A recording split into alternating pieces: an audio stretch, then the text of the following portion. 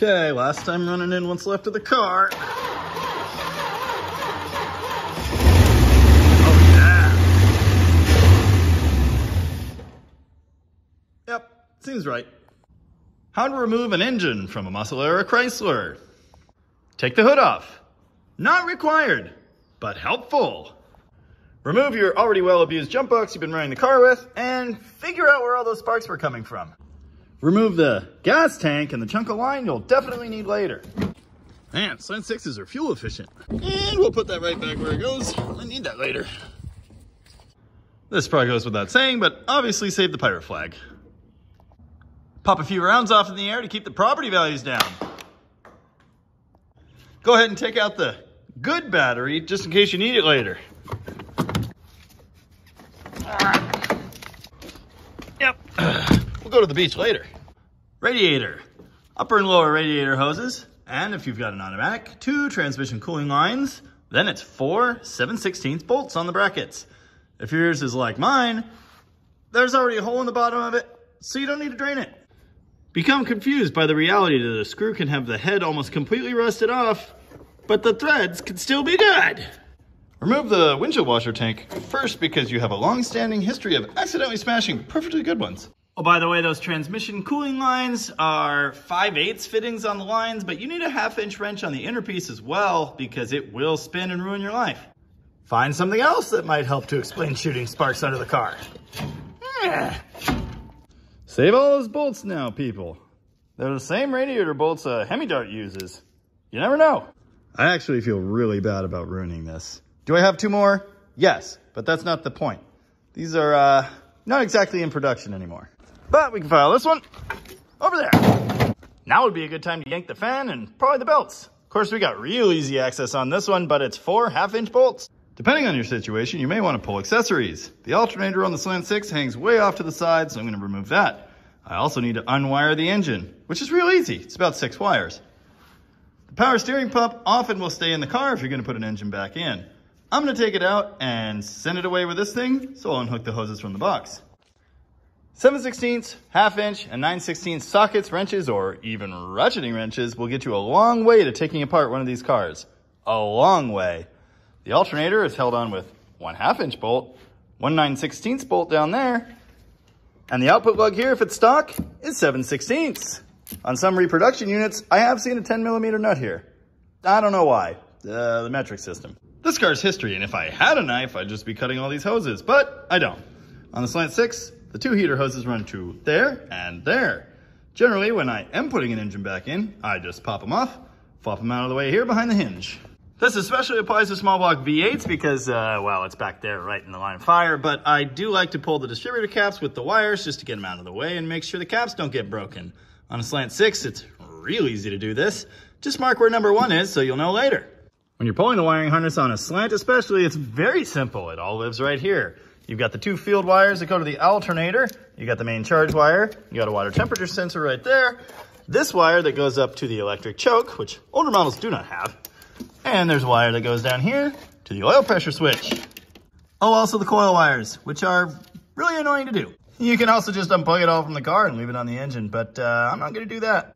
Also, while you're down here, this will be a good time to unplug the fuel supply line from the frame rail, unless you already did. Also a good time to admire what an absolute hunk of junk this car is. Where'd all the metal go?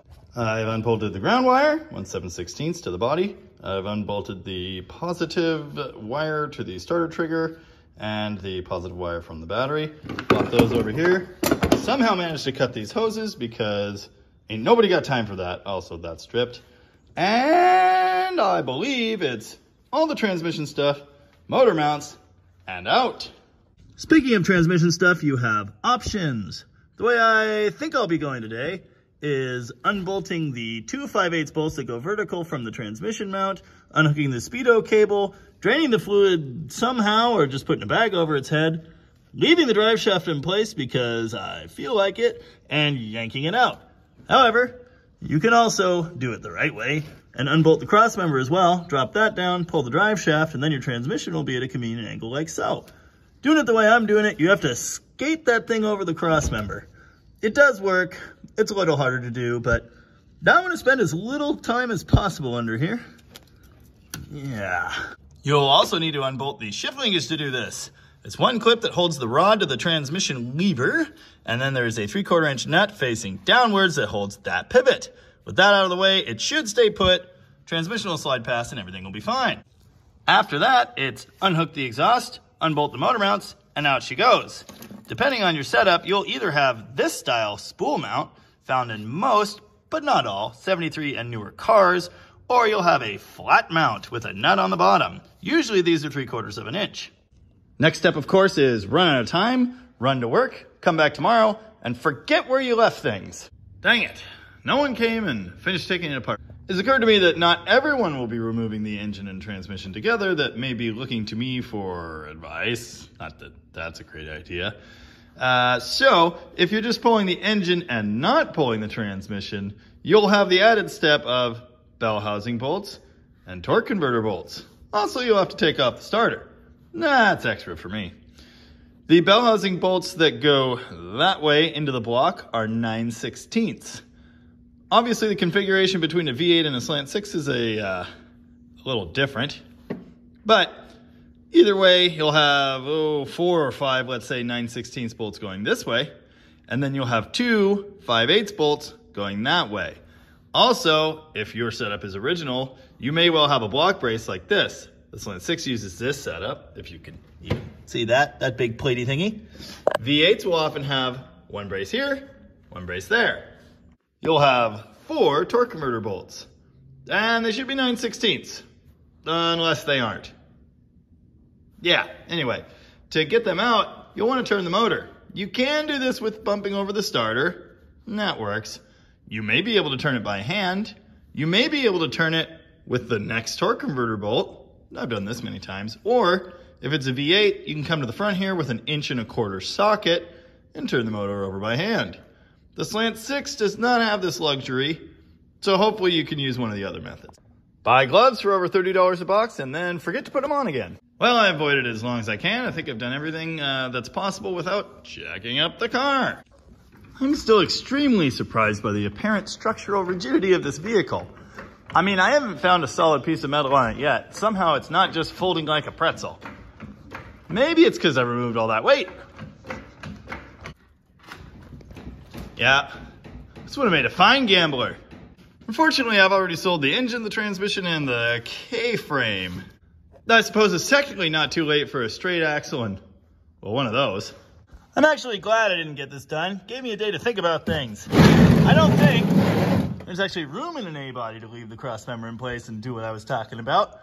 There would be if I cut the radiator support out, but unfortunately my Sawzall power is still gone. And I've decided to do actually the right thing and drop the transmission pan because I don't want to spend the next hour living in a lake of this stuff. Well, turns out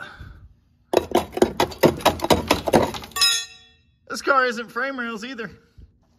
That's unfortunate. What is holding this thing together? Fear?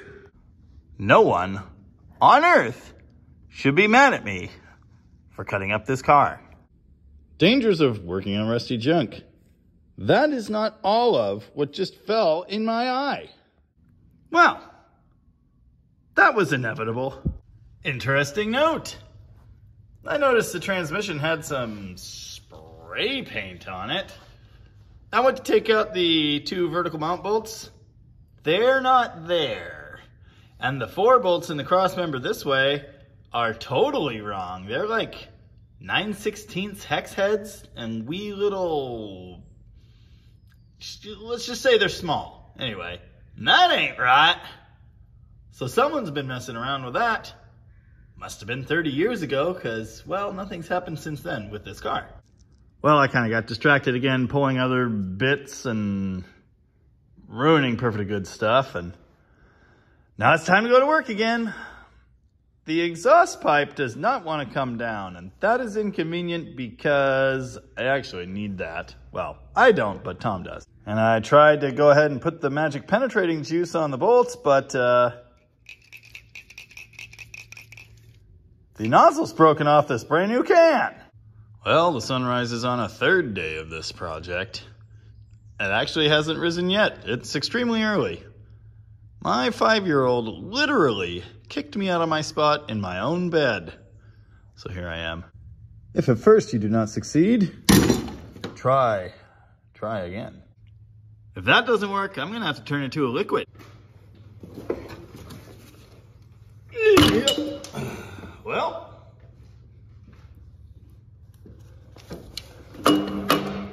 it's loose. And my elbow hurts quite a bit from the first one breaking, which I didn't catch on camera. Yeah, safety. Unbolted the strappy mounty thingy and now there's a gap. So that's good. Hopefully that can just hang out while I pull the motor. I really don't want to ruin it. I also don't have a saw.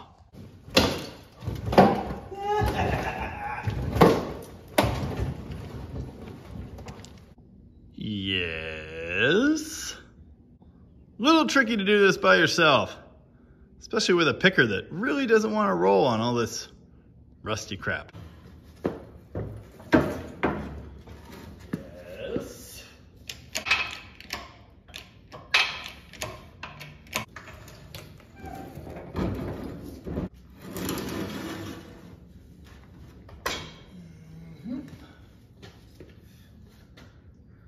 Ah, there it is. Precariously hovering in midair. Fantastic. Man, I'll tell you what, this will make a hell of a race car. Sure rolls nice. I messed up here. One tiny note, I said the nut here is 3/4. In my experience, it always has been, but this one was a weird size. Like, I think I used 17 mil and installed it with a hammer, but no American size would fit. I don't know how to explain that, but anyway, your mileage may vary. Kind of trashed it coming out, but you can see here, it did have a whole paper gasket, which is usually a sign transmissions have been rebuilt. So I'm guessing that's what happened here. Well, I guess I did it. And it only took 3 mornings and some swearing, a busted elbow, a couple fingers, several gloves, and a horrible mess. Now I gotta drag that thing outside and bring a van in here, do this whole thing all again, and go to Oregon this weekend, I guess. Anywho, thanks for watching. I must be extremely strong. I'll push this thing out here in the yard all by myself. I see you have a big crease here. I'll flatten it out for you, bud.